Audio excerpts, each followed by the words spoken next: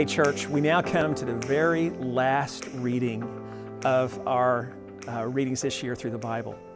Congratulations for making it all the way through. I know that there are many of you, this is your first time to have read all the way through, and many have told me this has been an incredible experience. Some of you have read through the Bible before, but it's the first time that you've read through with a lot of friends, with your church family, and that has been a meaningful experience. And so now we come to the last few chapters. And I want to just remind us that the Bible is not a collection of separate stories as much as it is a grand narrative about one big story. It's the story of how God loves us and how He has rescued us from our sin, and He invites us to be a part of His family and to live in all of eternity with Him. And that brings me to Revelation chapter 21. This is what the Bible says. Then I saw a new heaven and a new earth. For the first heaven and the first earth had passed away, and there was no longer any sea. I saw the holy city, the new Jerusalem, coming out of heaven, prepared as a bride beautifully dressed for her husband. And I heard a loud voice from the throne saying, "Look, God's dwelling place is now among the people, and He will dwell with them. They will be His people, and God Himself will be with them and be their God. He will wipe away every tear from their eyes. There will be no more death, or mourning, or crying, or pain, for the old order of things has passed away." And so what the Bible teaches is that all of the difficulty and all of the pain and all of the suffering and all of the struggle and all of the injustices and all of the viruses and all of the difficulties that we experience in this life, one day when we get to heaven, are going to pass away and will become completely untrue. That is the future reality for every single believer. Therefore, all of us as Christians can say all of the bad things that have happened in this life will one day be turned to good. And the truly good things in this life can never be taken away, and the very best is yet to come. That's why I always say Christianity is a futuristic religion. And what you believe about your future is going to impact your right now. This is our future. This is what the Bible teaches us about what our future will be. And I find it interesting that when you read the entire Bible, what you learn is that we start off in a garden and then we end up in a city. A beautiful city, really a garden city, a city that is full of trees, a city that's full of rivers and lakes, a beautiful city, but it's a city. And so what does that say to us about how we are to live in the right now? Well, first of all, I think that it means that we should love the city, and that's an important message for all of us who are here in Oklahoma City, that God wants us to love the city. A couple of stories as an example. First of all, remember the story of Jonah. Jonah hated Nineveh, and he was angry with God because God saved Nineveh. And God reminded Jonah that He loved that great city.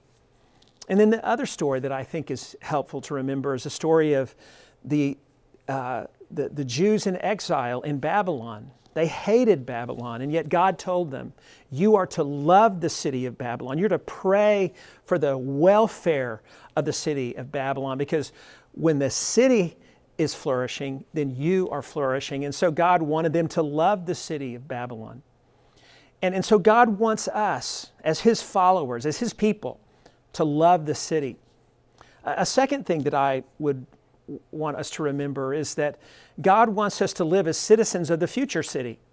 So even though we're in a human city, that we are to be citizens of a future city, which means that we are to resist the oppression and the injustices of this human city. That we are to live our lives in such a way that pushes back against the darkness of this world. And that has many implications for the way that we live. It means that you, perhaps as a Christian educator, look at life differently than those who don't know Jesus. You see your work, you see your role as being someone who is constantly pointing people to the glory of God. It means that you, maybe as a Christian business person, go about your work in a different way. You see your business, you see your work in a way that glorifies God and brings flourishing to the city and brings justice to the city and brings life to the city. So because we're citizens of a future city, we live in a different way than those who don't know Jesus. And so it has implications for the way that we see ourselves. A third thing that I would point out about being citizens of a future city is that we have a different identity. Our identity is in Christ. Why? Because He died for us, because He gave His life for us. What we see here in this picture in the last few chapters of the book of Revelation is that this holy city is going to be a city where the rivers are flowing. It's going to be a city where there is healing. It's going to be a city where there is no night, where there's no tears, where there's no suffering. Well, why is that? Well, the reason that there is an abundance is because Christ Himself has given His life for us. And because He took on our thirst, we never have to thirst again. Because He took on our suffering, we never have to suffer. Because He gave His life for us, we flourish in the life to come. And so we are His people, and because of what He has done for us on the cross, we spend an eternity with Him, and that changes the way that we see life, and it changes the way that we see others. And all of that is a result of having our identity in Christ. And so my encouragement for all of us as we think about this beautiful picture of the future city is to remember we are to love the city. Remember that we are citizens of a future city. And remember that we are people who have our identity in Christ. A great picture for us as we end up our study together. God bless you, church family.